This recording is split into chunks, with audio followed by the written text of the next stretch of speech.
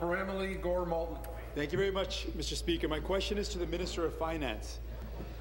Mr. Speaker, in 2010, this government slashed benefits paid to Ontario drivers by 50%.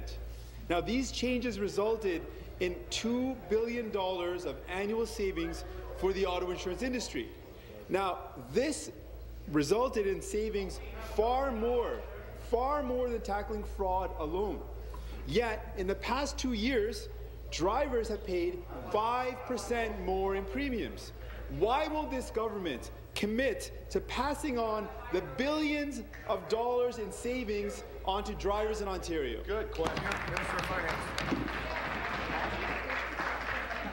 Mr. Speaker, thank you for the question. As I've stated before, we do not want rates to be increased any further. We recognize that we need to do better than the status quo.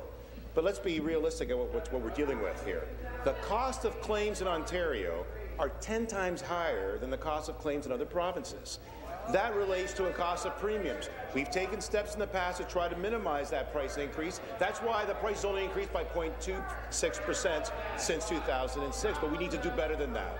And I will work with the opposition from both sides to make that happen. We'll look at taking the steps necessary to get at the root causes before us, and we need to do better, and we will. Thank you. Supplementary question. Thank you very much, Mr. Speaker. Mr. Speaker, we definitely need to do much more, and everyone agrees that we need to tackle fraud.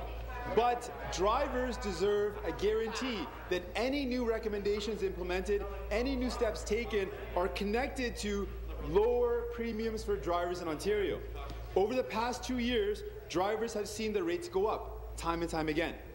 In my meeting with industry CEOs on Friday, I made it clear to them that this is simply unacceptable.